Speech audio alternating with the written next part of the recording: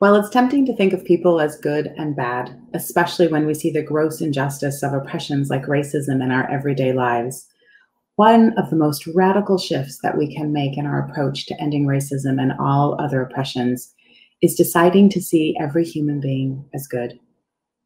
I'm Nancy Luna Jimenez, founder of the Luna Jimenez Institute for Social Transformation. What if we could decide that each human being, regardless of their actions, attitudes, and behaviors, is inherently good, and that goodness is a sacred birthright?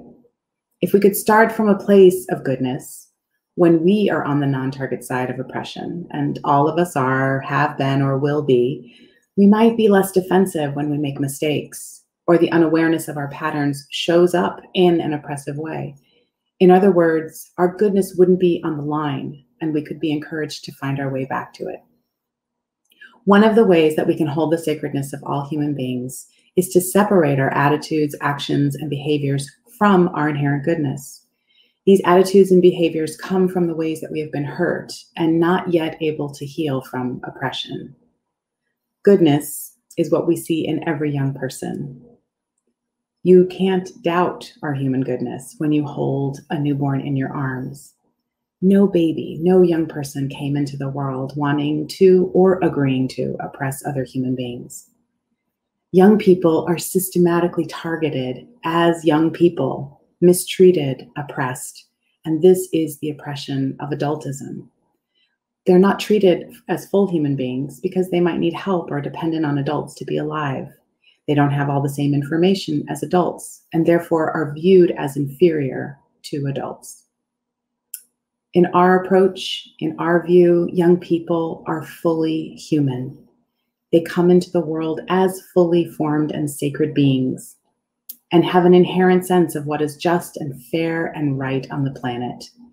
Young people have been at the vanguard of almost every global social movement throughout time. They are the least invested in the current system of exploitation and oppression and are our best leaders to end it. Adultism, it takes adultism, a systematic, institutionalized oppression, to have any of us doubt our goodness, our power, our significance to make the world right.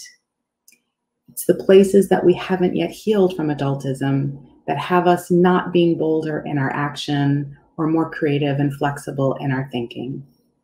Adultism is the training ground for all other oppressions. This isn't about how good or bad, quote unquote, of parenting you got or access you had as a young person. It's embedded in every institution and codified in our laws, the ways that we interact with young people.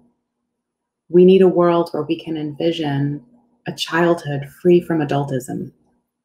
And when we can envision that, we can create a world free from oppression.